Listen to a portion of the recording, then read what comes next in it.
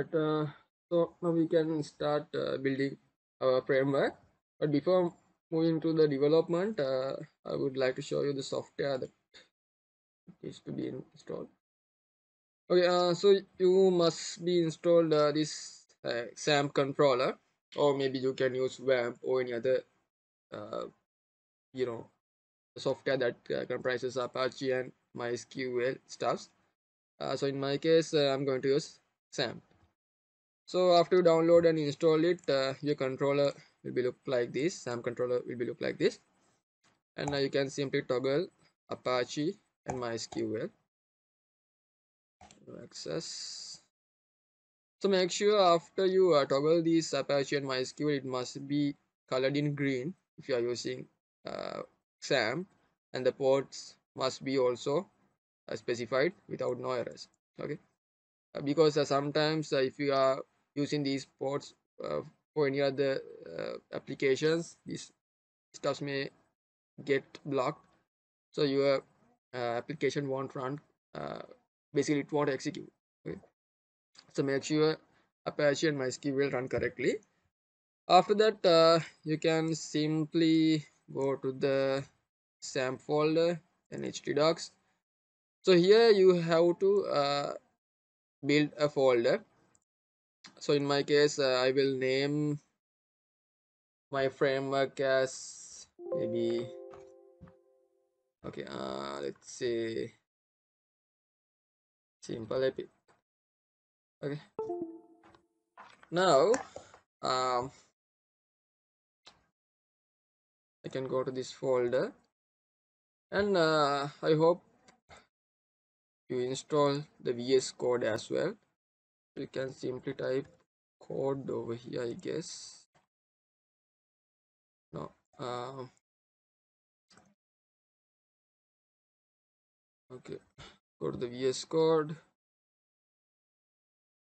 and go to the file, open folder, see htdocs, then simple epic. Right, then click this trusting stuffs. Right, so here is our folder. Now since we are going to use MVC workflow, first we must create a proper folder structure. Okay, so I would like to first initially have app folder, then the public folder. So basically app is the folder which include all the controllers, views, models, helpers, and libraries and things like that, the core functionalities of the system. The public is the one which hold the CSS stylings and maybe JavaScript files that we are going to use, and images, videos, audio clips, anything like that. Those are comprises within the public folder, stored within the public folder.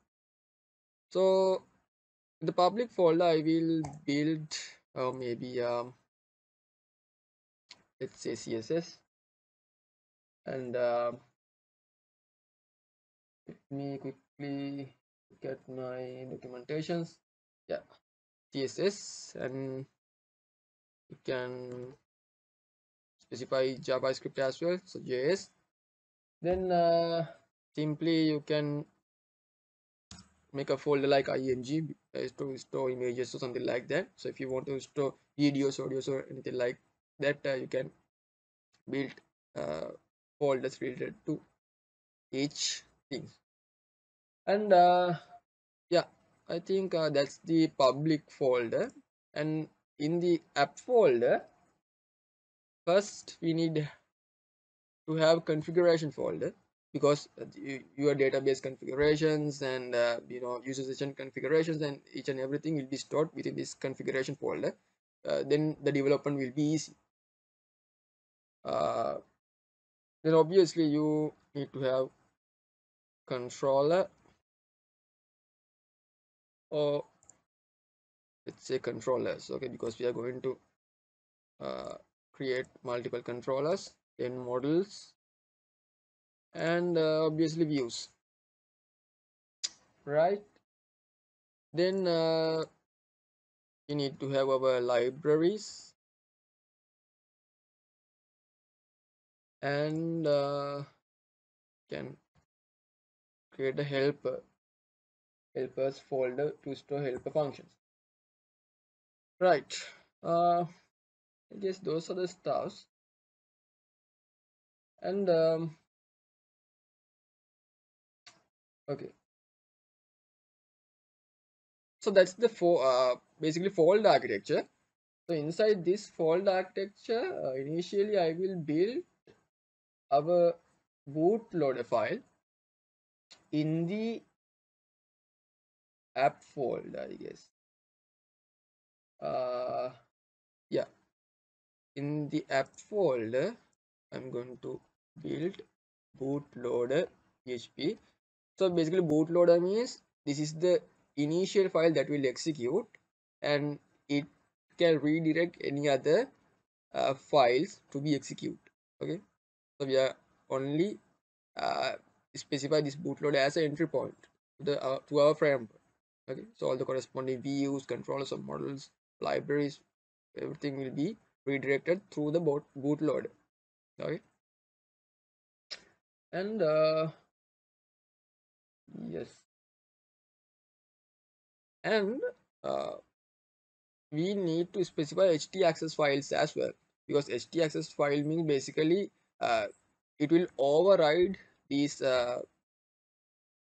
what we call this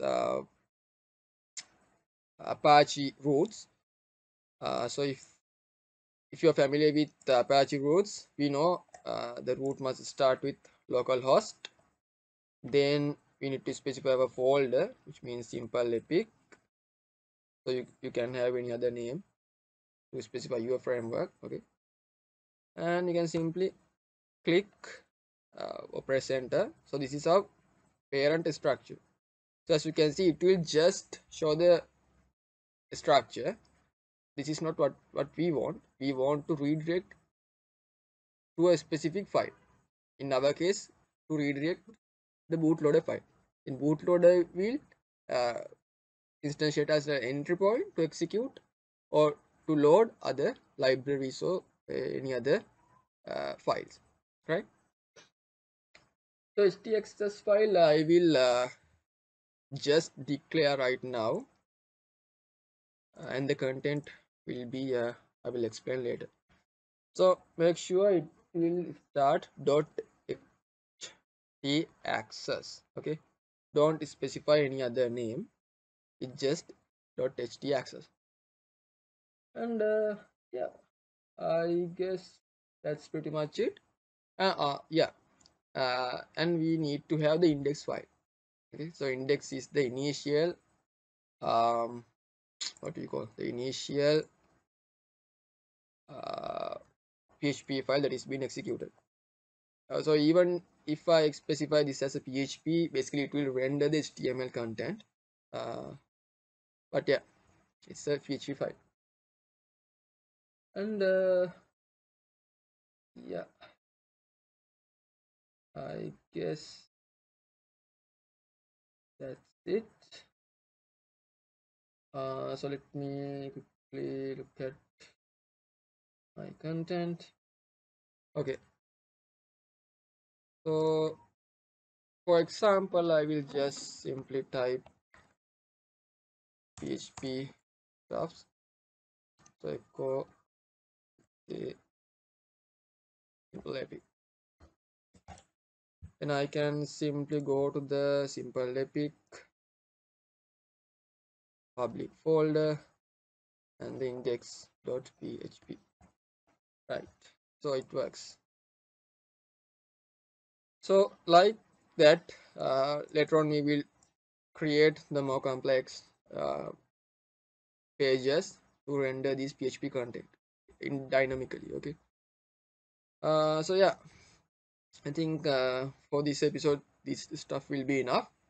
So make sure you will create this sort of a folder structure, and if you are beginner, it's better if you're following exact same things. But if you are some sort of intermediate person, if you have some sort of knowledge about this stuff, then go on, you can make your own changes. Okay, so the next episode we will cover uh, more stuffs. So thank you.